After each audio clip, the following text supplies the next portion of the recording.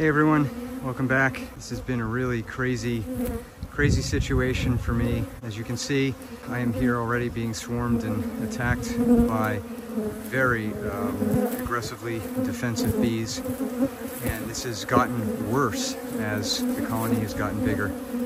This started out as a package mid-April. It is now mid-July, so 3 months later, and this colony has grown so big so rapidly. It's produced honey, and it's been great in every respect except for their defensive behavior. So I have not even touched the hive or gone near the front of it, and they are already coming out en masse against me. I've got 2 layers of these goatskin gloves on. I have the bee suit, I have an entire fleece jacket, jeans, gaiters, and boots. And they still want to sting right through all of this.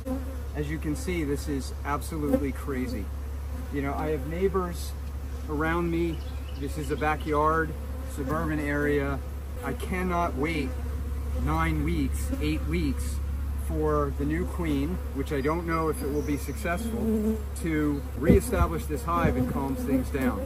So I have no choice, I feel like, in this area, in this neighborhood, in my situation. I can't even come out of the garage, which is down the hill and away out of line of sight of this hive. I can't even get out of the garage within a minute, and I'm already probed and attacked. So this is, as you can see, this is insane.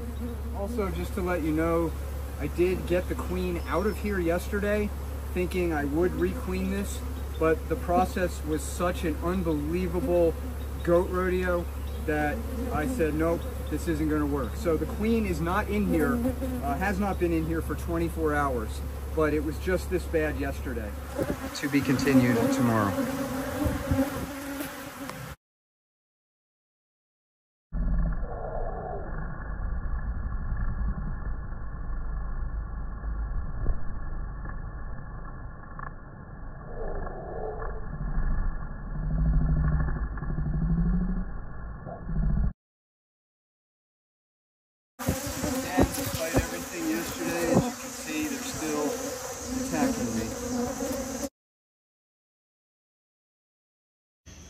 Okay, Friday night now, some developments here.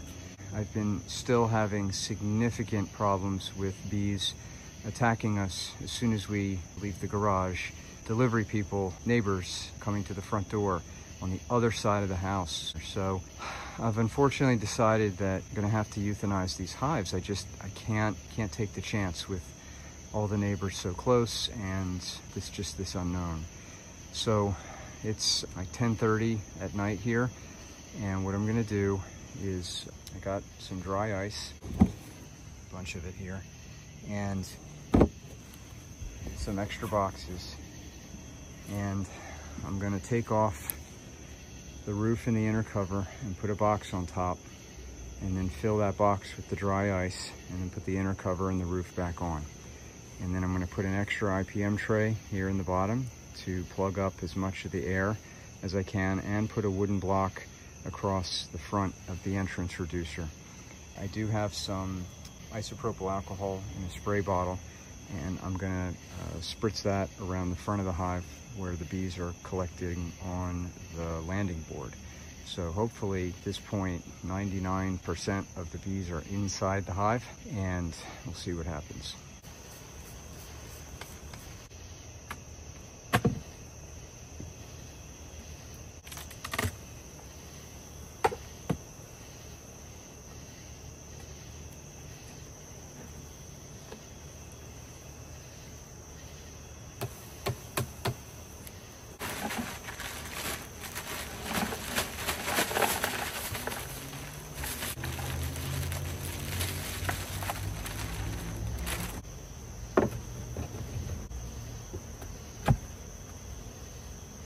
Okay, now I'm gonna slip an IPM tray, an extra one, underneath the existing one.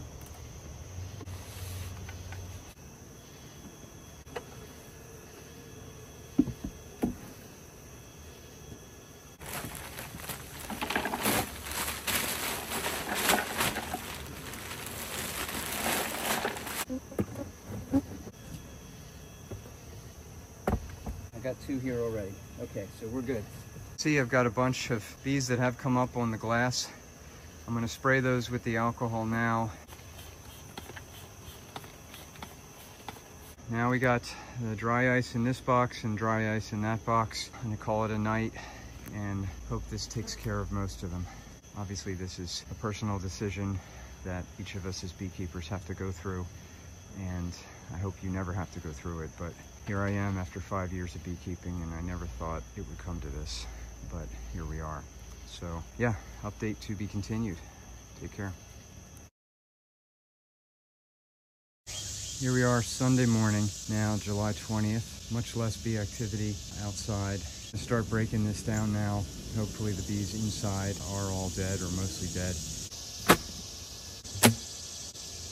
No, there's still some bees in there that are alive.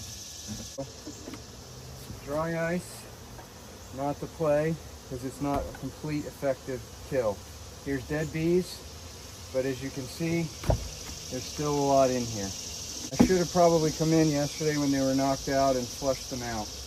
But what this means now is I'm going to do the soapy water pour. So I'm going to check the other hive just to be sure. Oh yeah, they're angry. Okay, so soapy water it is. Dry ice either didn't work or I waited too long. So plan B, soapy water, and pour it into the hives.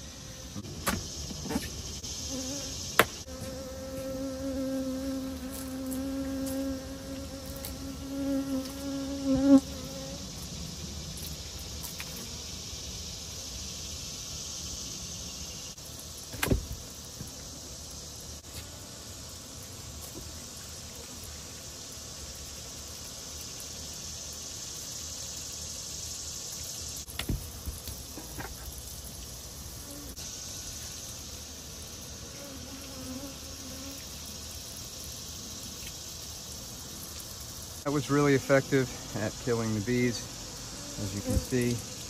And now what I'm just going to do is I guess just run the hose through the frames to rinse this all off, flush out the bees, and then I'll move on to the other hive.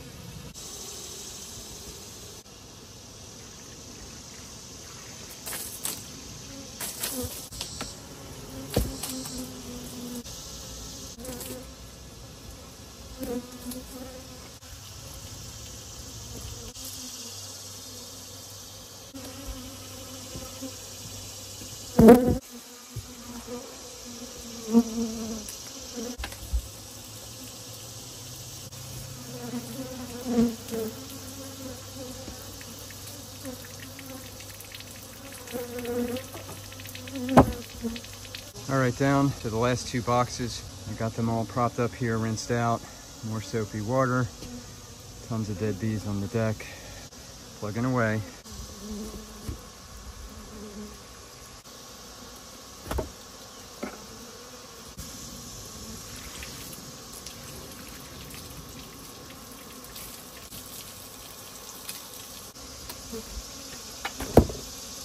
That's everything broken down. Boxes are there draining. These 2 boxes I will rinse now. I've put the hive roofs there to drain. Here's the other equipment also propped up to drain. And you can still see bees around the window. You can hear bees around me and the phone. And I'm gonna come back on with a foam sprayer that I use to wash the car.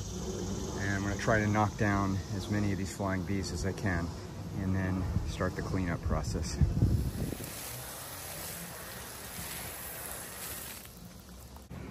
Okay, it is done. Kind of sad, and man, this heat is killing me.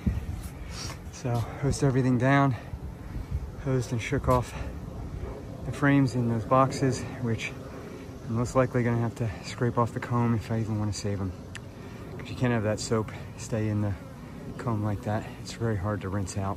But you can probably hear there's still a little bit of flying lost bees here. Hopefully in a day or 2 they'll dissipate. But very individual decision here, and I just want to show you how quickly things can escalate and get out of hand. And the last thing you want to do is have thousands of drone bees spreading those genes out to who knows how many hives in the radius of your house or your property. So anyway, I hope this was helpful in terms of showing you what not to do, as well as what to do in the end. And once again, thanks very much for watching.